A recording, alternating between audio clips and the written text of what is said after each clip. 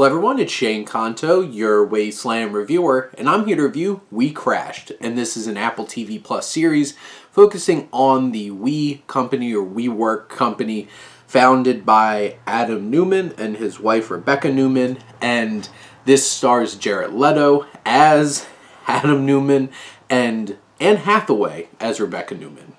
And this series is, along with The Dropout and Super Pumped, and a whole bunch of other things lining up to be, hey, we're the next big, like, true crime or true fraud or business, whatever kind of series coming out on these streaming services.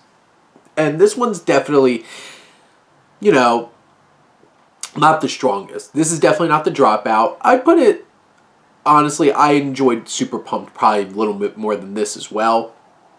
This definitely has a lot less, like, big in-your-face style, but it's well made. It has a sleek look to it. It's directed well. It's shot well. Pacing, though, I feel like this story was stretched way too thin, because after a while, the narrative beats that it has gets a little repetitive after a while, and you're just like, didn't I just watch this episode? And the hour-long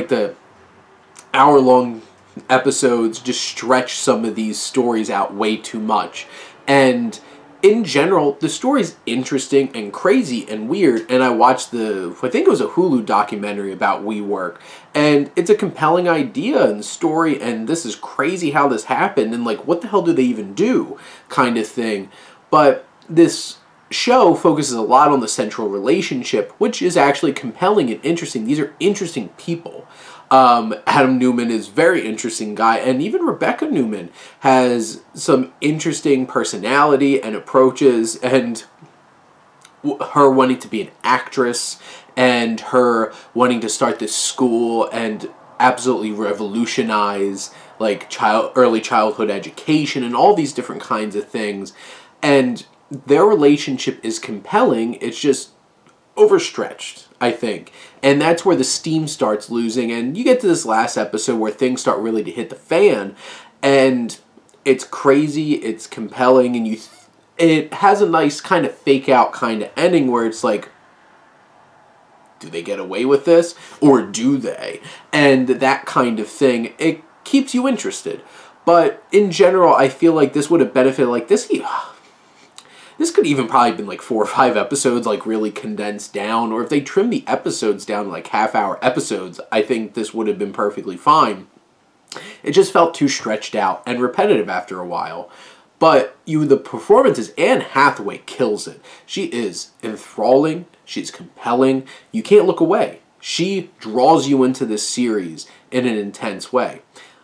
I got so sick of watching and listening to Jared Leto, because like they show a video of Adam Newman at the end of the series, and this is very obviously an impression of a caricature of Adam Newman, and it basically sounds like Adam Sandler getting upset in like Hotel Transylvania. That's how obnoxious this accent is, and it's so weird. It takes you out of the film in the series, and it feels like it is an impression and not like somebody's really acting. They're putting on a performance, and it's just obnoxious a lot of the time. This series does deal with some really interesting things and compelling ideas, especially one particular episode that tackles like feminism and where a woman's place is in the workforce and those kinds of things. It gets kind of bogged down in the melodrama after a while in this series, but like this is a solid watch. I enjoyed it. I felt like I got something out of it. This definitely isn't the best thing that Apple TV Plus has, or it's definitely not the best kind of series like this that's out there, like The Dropout.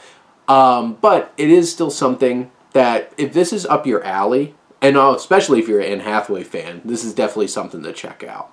But those are my thoughts on WeCrashed. Let me know what you think, and let's talk some TV. But thank you as always for tuning in and supporting your Wasteland reviewer.